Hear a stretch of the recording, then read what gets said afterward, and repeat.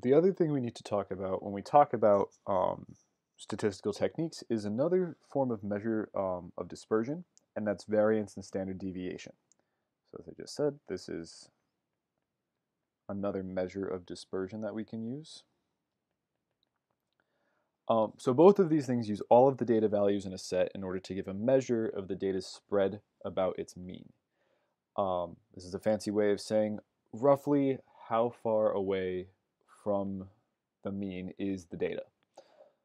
Standard deviation does just that, and depending on if we're dealing with a population or a sample, we either have the Greek letter sigma, so this is the lowercase sigma, right? We have dealt with the uppercase one before, and S for sample, and standard deviation gives a mean average of the distance between each data point and the mean, right? So on average, how far away from the mean is the data that I'm working with? And the formula that traditionally we have to use is this. It's the square root of, well, think about what I'm asking for here. The distance between each data point and the mean. So I want to sum up all of the distances from each data point x sub I and the mean mu divided by the number of data points. And we can see that this pretty closely resembles, I'm going to use a different color, it's kind of similar. Right, this kind of closely resembles the mean formula that we've talked about earlier in the chapter. Fortunately, we don't really need to worry about this too much. I'm just going to skip to the bottom a little bit, because IB does not expect its analysis HL students, which is the class you're taking, to calculate standard deviation by hand, so we will focus on calculating using the GDC. So fortunately, based on what I'm seeing, we shouldn't need to worry about actually using this formula too much. So that's going to be nice. Variance is just sigma squared, which is actually where the square comes from. The square comes from in the formula. My thought is that variance actually came first, which is why you have the squares in there originally, and then standard deviation followed. The biggest thing that you need to know about either of these, but specifically, especially for standard deviation, because that's going to be much more useful, the closer all the data are to each other, the smaller the value of sigma, and therefore also sigma squared. Neither variance nor standard deviation are resistant measures. So outliers or extreme values will greatly impact your standard deviation.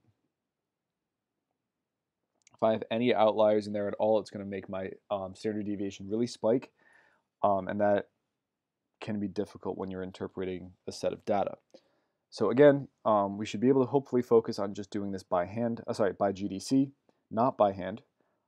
So let's work on this example here, and we're actually going to use our calculators to do it. So the number of text messages sent by a group of 15 students on a 1-week residential trip were as follows. So I want to find the mean, standard deviation, and median. I want to find the IQR and test for outliers. And then I want to draw and label a box plot representing the data. This is just another example of a problem where you should read it all the way through before you go any farther. I'm reading this through going, well, I need mean, standard deviation, and median. I need IQR, which means I also need Q1 and Q3. I'm going to need to make a box plot, which means I need my whole 5-number summary anyway. So this way I just remember what pieces of data I need to pull off of my calculator when I do this problem. So we're going to turn to our GDC here, and we're going to start by entering in all of the data that we had in the problem. So I'm just going to clear out this column. I can go ahead and actually type in my data. So we have 36, 40, 12, 0, 15, 8, 45, 28, 18, 3, 15, 19, 20. Whoops. 19, 20. There we go. So all my data has been entered in, you can see. And if you remember from previously, we're going to go to stat, 1var stats. I don't have a frequency list, so we can actually just skip right down to calculate. And all the information that I need to know is here, right? So if I walk through this, right, I know that my mean is 25.3. I see that my standard deviation, we're going to assume that this is actually the population here. So my standard deviation is like 18.5. And then I get my 5-number summary down here, right? So my minimum is 0, Q1 15, median 20, Q3 36, and max 78. So it becomes really easy to pull up everything that you need for something like this right on your GDC. So now that we have all of our data collected or just pulled off of the GDC, we can actually start to work with this. So in part A, we've pretty much done, right? Let me just go back to kind of a neutral color here to highlight. Right, I have my mean, my standard deviation, and my median right there, nice and easy. So there's all part A. And in part B, I want to find the IQR. So my IQR is just Q3 minus Q1. All right, so 36 minus 15 is 21. Yeah, and then I want to test for outliers. So 1.5 times the IQR is, I'm just going to do this out just to be safe, 31.5.